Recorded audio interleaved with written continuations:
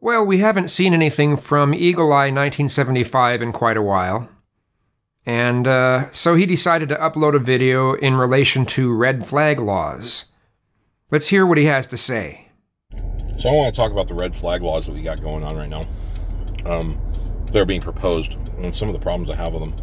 I got three main problems with them, really. The first one has to do with language and definitions. Who gets to define these terms of like what it means to be a danger to yourself and others? Who gets to define that? That doesn't really strike me as something that's very good. That it's something that is open to definition. Because if we've learned anything from the left, it's that the slippery slope argument should be removed from the list of logical fallacies when it comes to political discussion, because they've mastered the art of the slippery slope of what I call creeping incrementalism. That's all they do. Let's make no mistake about it. The right wing is just as good at incrementalism as the left, okay? Who are you trying to kid, man? So when you say, like, when people say, oh, it's just a slippery slope argument, and it's like, no, not really, because, we are already down. If you're plotting the course of the slippery slope from A to B to C all the way to Z, we're already down at frickin' W. What metrics are you using to make that kind of declaration? As far as the subject we're talking about, we're maybe at G or H. We're not at W.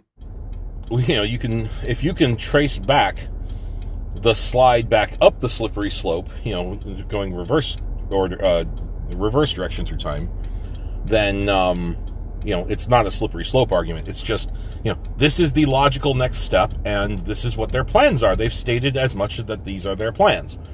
So there's that. So, like, who defines what it means to be a danger to yourself and others?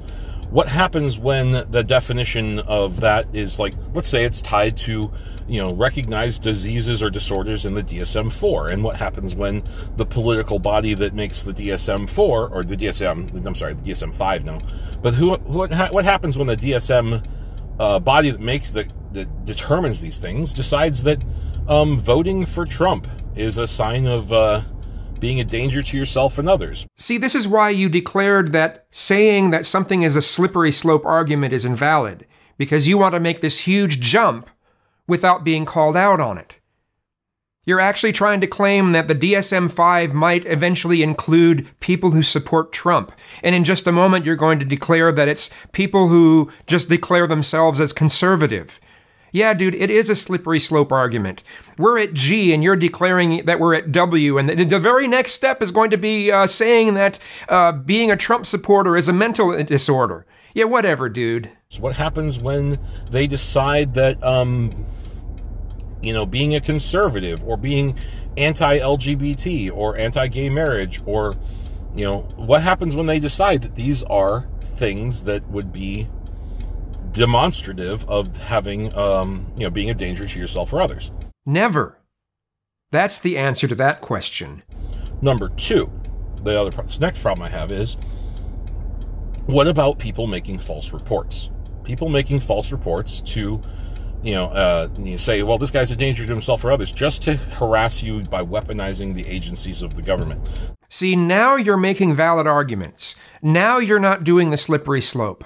This is a legitimate concern that you have. This has happened to me with the city that I live in, people calling the city to have them harass me in their stead, where, I don't know who's actually making the phone call. I don't know who's actually doing the complaining, because they come out and they say, well, we got a complaint about your lawn is too high, or you have weeds that need to be pulled, or, you have peeling paint on your house and somebody said that that's not up to code, and, you have to fix that, or we're going to, have some people come out here and fix it for you and then bill you and put a lien on your house and all this other stuff. Or even worse, you have things with, like CPS, people calling CPS on people just to harass them, using, like I said, using the government as a method of harassment or intimidation against people, right? And that's problem number two. There needs to be some sort of really strict and strong punishment for false reports. I fully agree with you there. Just to discourage the false reports.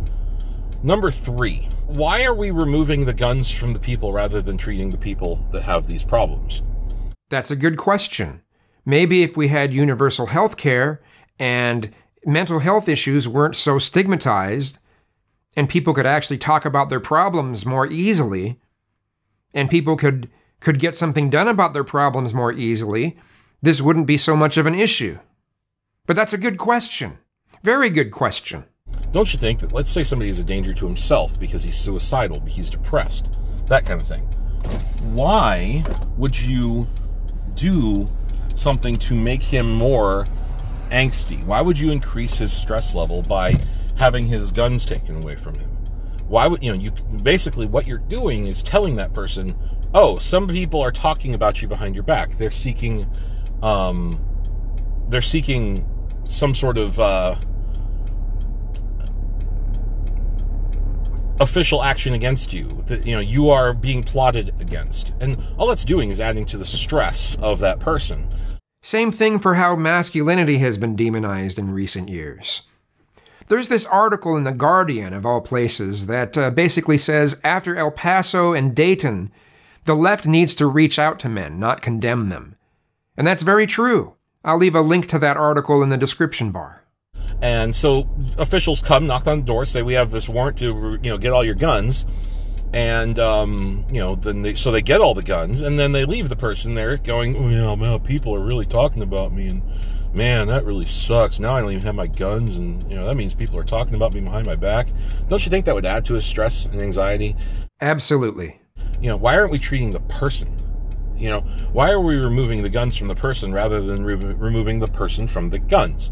And that's what tells me that these things are not at all appropriate for this, an appropriate solution. It's trying to take the guns away rather than treating the disorders, treating the problems of the person.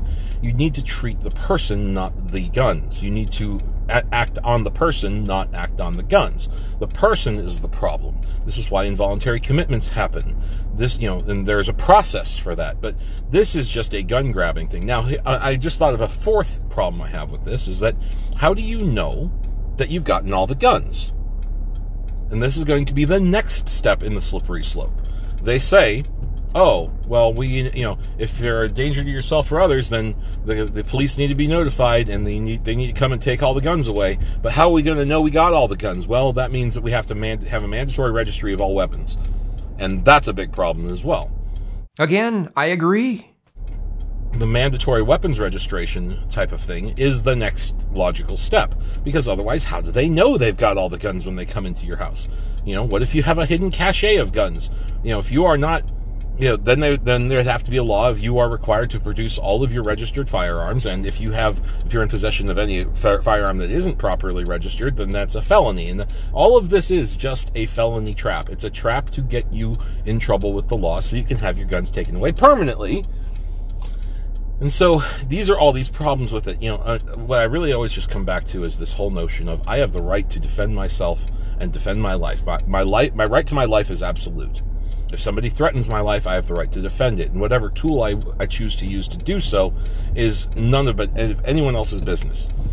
All of this Minority Report pre-crime bullshit of trying to determine if somebody's going to commit a crime is bullshit. Also, felons that have their gun rights taken away, fuck that shit. They still have a right to their weapons as well. So that's what I have to say about that. Well, with the exception of your whole DSM-5 slippery slope argument, you made a really good video. I don't have any qualms with it. I can't really critique it because I agree. Anyway,